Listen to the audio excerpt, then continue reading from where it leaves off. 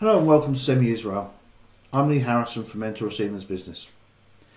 Today I'm going to talk to you about how we are helping our customers address their ISO 26262 test challenges with our Tessent Safety Ecosystem.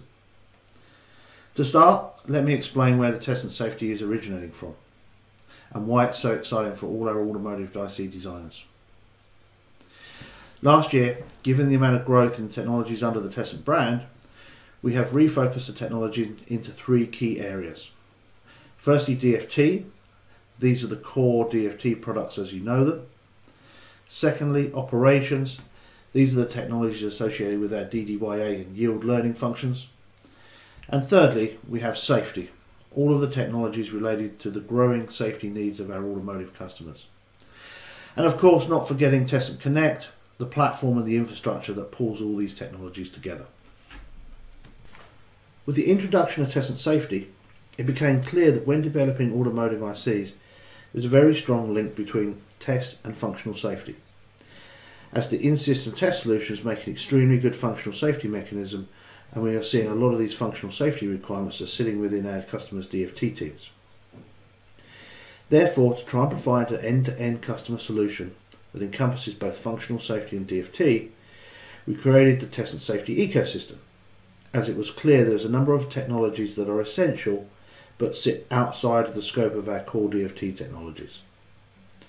This enables us to incorporate these required technologies through both internal and external partners.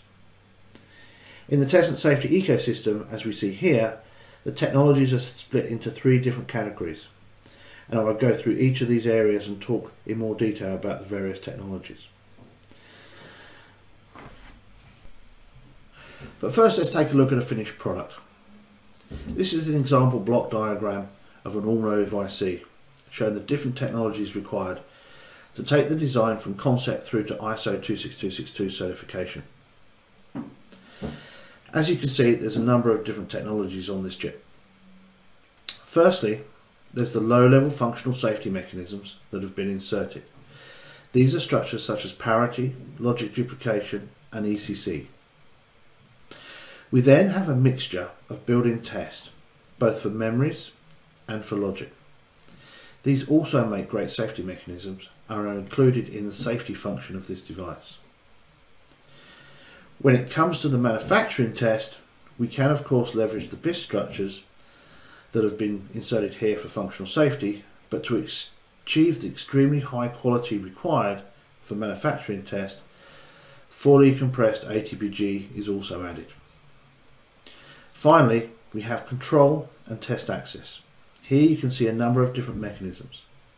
We have both the standard IEEE 1149.1 tap controller, which can be used for manufacturing test, and we also have mission mode as part of a safety island to control, monitor and manage the in-system test. For the safety island, you will see a reference here to an ARM CPU, utilised through the ARM Functional Safety Partnership Program. This is an example of how the ecosystem is far-reaching and pulls technology out of the scope of just DFT.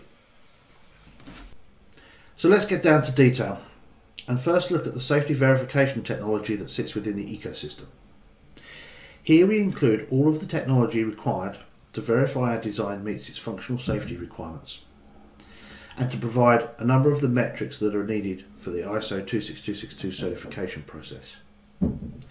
These technologies include our BIS technologies, both memory BIS and logic BIS, with specific functions aimed at automotive, such as observation scan for logic BIS and non-destructive BIS for memory BIS. We also have Tessent Defect Sim, which is our analog fault grading tool to help grade the quality of your in-system analog tests. And then we have the Ostemper functional safety tools. These tools enable the automation around safety analysis, safety mechanism insertion, and safety verification. So starting with logic BIS. In simple terms, the LBIS controller is a pattern generator that can generate random patterns which can be used to test the design's logic through scan-based structures. The scan chain outputs are then collected in a miser register and a pass-fail signature is calculated. This is a great technology for in-system test of logic because it uses similar, if not the same, scan chain structures as manufacturing test. so the area overhead is relatively small.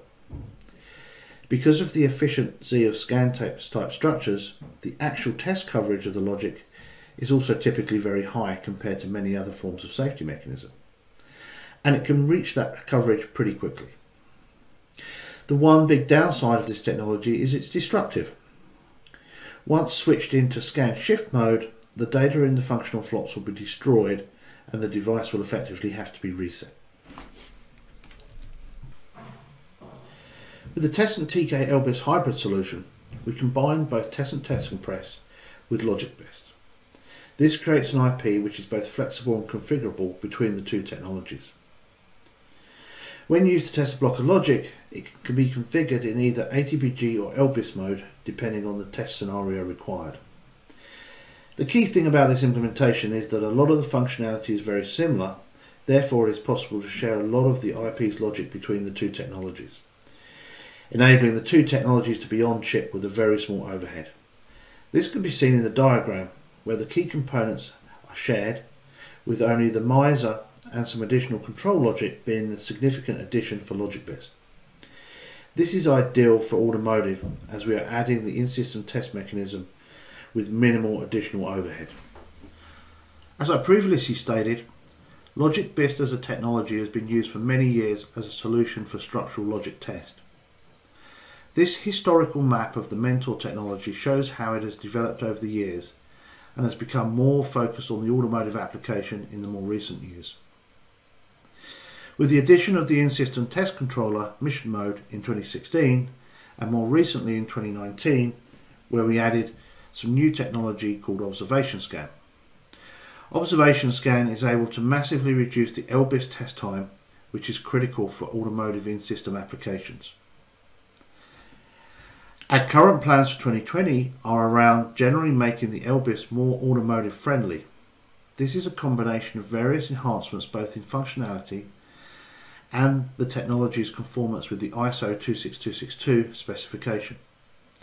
Our aim is to make ISO certification as simple as possible for our customers using this technology. So let's talk about how our customers are using in-system BIS testing. There are three distinct use cases which you see as being important. Power on self-test or POST. This is the most common implementation, often known as key on, as a lot of the scenarios now have the devices powered on full time. So this test is run when the vehicle is started and is being prepped ready for use. The challenge with POST or key on is there's typically a very short interval between the key on and when the vehicle needs to be ready. So it is common to see POST being a very compact set of tests covering the bare minimal testing required to ensure the device is ready to use. So now let's talk about key off. This is the opposite to key on in that when the vehicle is stopped, we have an extended time interval to run a very comprehensive set of tests.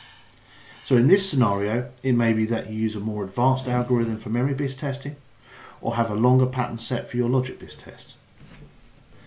Finally, we have periodic test. This is the most challenging test scenario by far.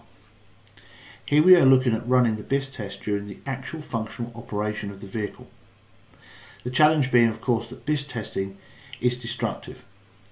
So we need to take either the whole IC or parts of the IC offline to run these tests. It is this scenario that LBIS observation scan provides a huge benefit by highly reducing the overall test time. This helps the design architect by enabling the BIS test to fit into those small idle periods which would otherwise be too short to run this test. And it's also where non-destructive memory BIS can be used to avoid losing the contents of the on-chip memory. So when we discussed Logic BIS, I mentioned our observation scan technology. If we take a look at the challenges faced by the design architect who need to run their in-system Logic BIS periodically, we see that as well as any functional considerations, they are also focused on the FTTI, the fault time tolerant interval. This is the time it takes between a defect occurring in the device and the device being put into a safe state. As you can see, there are two parts to the FTTI. The DTI, which is the time it takes for the defect to be detected. In the case of Logic BIS, this is the Logic BIS test time. And then the reaction time. Given that a defect is detected, how long does the system take to respond to put the device into a safe state? An example could be any ADAS feature which develops a fault, and the FTTI time is the time it takes to safely disable that particular feature and notify the driver. Let's take a look at the observation scan architecture. If you remember back when we looked at the Tessent TK LBIST architecture, this diagram looks very similar. The additions to this architecture which support observation scan technology are as follows. You can see a number of circles added to the scan structures. These are observation test points, and the LBIST OST tool has a special algorithm that can help select the optimum points in the design to insert these test points. At the bottom there is also an additional scan chain which we refer to as the observation chain. This chain is made up of special observation scan cells, and the chain is typically shorter than the rest of the chains in the design. The test points are then connected to the various cells in the observation chain. The key to observation scan sits within the observation scan chain. As opposed to the regular LBIST pattern, which has a shift then capture type pattern format, where the coverage of the logic is calculated on every capture, with the presence of the observation scan it is possible for the LBIST engine to do a capture on every single shift cycle. Due to this, it means the test coverage of the logic is actually accumulated on every clock cycle rather than every pattern. Given that the typical shift for a pattern is 100 cycles plus, this enables a huge reduction in the overall test time, and that's a reduction of the overall DTI and ultimately the FTTI. This table shows some example results from designs with observation scan implemented. In the left three columns you can see the design reference 1 to 10, the number of test points that have been added, and also the number of test patterns it takes to achieve a 90% test coverage goal with regular logic BIST. On the right you now have two tables which show results with observation scan and with and without control point sharing. In both instances you can see a significant reduction in the number of patterns required to achieve the 90% coverage target. Obviously the gain you see in both is dependent on the design and the number of test points added, but you can see a good range of improvement from 3x up to over 18x. We also have customers using this technology to reduce the overall area, as they can still reach their DTI and coverage target with far less test points. I now want to talk about the other functional safety technology within the Tessent Safety Ecosystem. In many cases it may be that BIST is not the appropriate safety mechanism to use, or you intend to use the BIST as a secondary safety mechanism to effectively test the tester. Our Ostemper functional safety flow provides a complete flow which enables you to carry out a detailed safety analysis of your design using Safety Scope. This will provide you with an estimated diagnostics coverage and provide detailed information of where your design is safe and where additional safety mechanisms need to be added. The second part of the flow, which is the design for safety, is the part of the flow focused on inserting those safety mechanisms, and this can also include the BIST technologies that we have already talked about.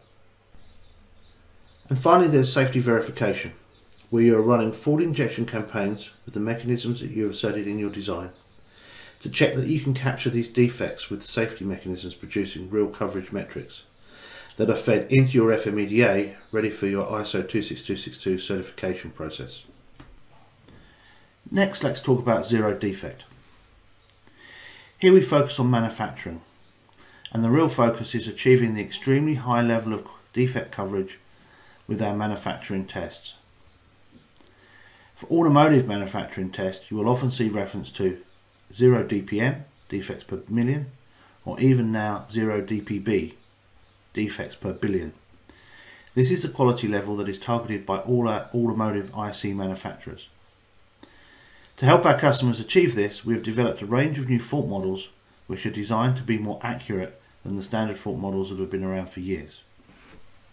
As an introduction to defect-oriented test, or cell aware, let's do a quick comparison between the familiar logic-based fault models that we're all used to seeing, based on the functional topology of the cells, shown here on the right, compared to the model on the left, which is a fault model based on the actual physical construction of the cell. Here, through a library characterization process, we generate a target set of faults based on real defects that can occur within the cell. From this, ATPG is more targeted and create a higher quality pattern. There are many papers and publications with customers which show the benefits of this cell aware technology, which has been around now for about 10 years. As we extend the cell aware concept from the cell level into the design, we also start to look at other potential areas we can target which may not be covered by traditional patterns. Again, using the physical data from the design, we can look at the critical area interconnect, so bridges and opens, along with other target areas such as cell neighbourhood tests. This is important as our cell internal faults are well covered with our cell aware technology, but place two cells next to each other and we need to look at the physical faults in that proximity as well. We also have support for DFM based fault models and also timing aware based fault models. All of this additional technology comes as part of the automotive grade ATPG package. Our final technology area in the Tessent Safety Ecosystem is monitor and manage. Here we look at technology around the management of the increasing number of in-system resources we are implementing on chip. This is growing significantly from, say, a single in-system test structure to a whole range of structures targeting different parts of the design. With this array of safety mechanisms on chip, we are seeing increasing complexity in the way these need to be managed. We also need to consider not just running these, but also the management of the results coming back. This is increasingly becoming a software-oriented task, as live decisions can be made on the severity of the issues that are detected on the device. And the outcome of these decisions may not always be the same every time, based on a whole number of external factors. Let's quickly revisit the detail of the type of in-system scenarios that could be required within your automotive device. We have key on, we have key off, and we have periodic. As we discussed previously, these will all require different test configurations due to the different requirements and constraints of these modes. Here you can see the addition of our mission mode controller into the system. Mission mode connects directly to your IEEE 1149.1 JTAG network and takes over the delivery of the test configuration data from the ATE. Here we see a more detailed system diagram including mission mode. You can see how the mission mode controller intercepts the JTAG pins and can drive the TAC controller directly. The delivery of the test data to the mission mode controller can be done in one of two ways. A simple DMA controller with the test content stored in a ROM.